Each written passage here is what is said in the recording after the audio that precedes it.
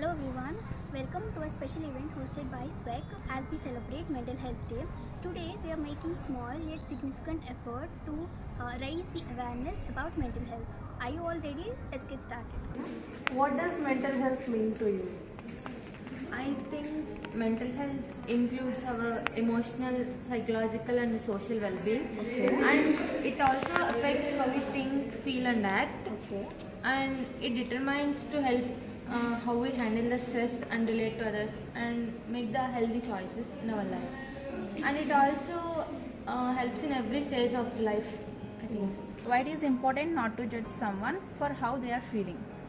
In my opinion, everyone has their own perspective of thinking. So when we judge someone in a negative manner, maybe they may feel unpleasant. So, and sometimes we also face the same experience. If any person judges us, we feel some sort unpleasant. So in my opinion, instead of judging a person, it's better to understand him or her. How can we spread happiness and understanding about mental health? In my point of view, it is important to balance both mental health and physical health. It is essential to look for each other in and around our communities. Actually, the act of the kindness can be provided by the following: don't judge anyone, respect others' feelings, and respect talking friendly manner. Okay, and in my way, and helping others also. Why is it important to talk about our feelings? Sharing my feelings will help to build strong communication with my friends. It builds good relationship. Sometimes it is like stress relief because we feel stress. Sometimes when we share our feelings to others, it is like some burden will be go off using. Yeah. కొన్ని విషయాలు ఎలా అంటే మన feelings share చేసుకోవడం వల్ల మనకేమైనా ఇబ్బంది ఉంటే ఎదుటి వాళ్ళు తెలుసుకొని మనతో మంచిగా బిహేవ్ చేస్తారు, మనల్ని హర్ట్ చేయరు మన ఫీలింగ్స్ తెలుసుకుంటే. How can we show support for friends who are going through a tough time? It can be tough to know what to do when they are at crisis. Okay, as you are asking me the question, firstly we should be a good listener, and secondly we should respect their feelings. We should not criticize their feelings. Okay, and then I will advise her to use the social media cautiously, not to be too addicted to that.